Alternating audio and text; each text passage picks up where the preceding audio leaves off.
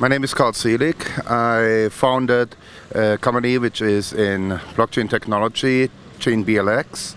We just started the company this year, and before this I was the CEO of a telecom called Ring Plus, which now I changed to the blockchain. Great. Do you mind if I ask, like, what made you decide to start going into the blockchain industry? I was listening to technology during we developed products in telecom, and I was really interested in this technology.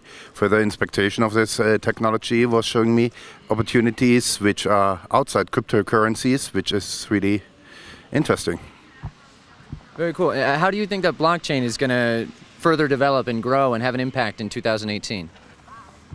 I think we will see a lot of things in blockchain. We will see a lot of launches of cryptocurrencies, but we will also see other things like launches in Internet of Things, where blockchain will be used. We will see it most likely in different applications in the medical field, where we see that blockchain will be used, for example, for pharmacies, for prescription, and so on.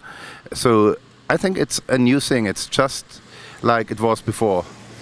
Internet, then it was voice over the internet, now it's blockchain over the internet. Do you think that, cryptocurrencies' volatility and reputation and all of the rhetoric around it actually hurt the development of blockchain, or do you think it's a force of good that sort of pushes it forwards? Well, everyone is in the same boat, and from a marketing perspective, everyone involved in the blockchain right now takes advantage of the boom in the cryptocurrencies. So everyone tries, also when it's far away and just a little part of the business, to say I'm involved in blockchain, just to take advantage of what the cryptocurrencies right now do. But doing this has also the negative thing. When the cryptocurrencies would crash, so will also all the other stocks go down in the blockchain.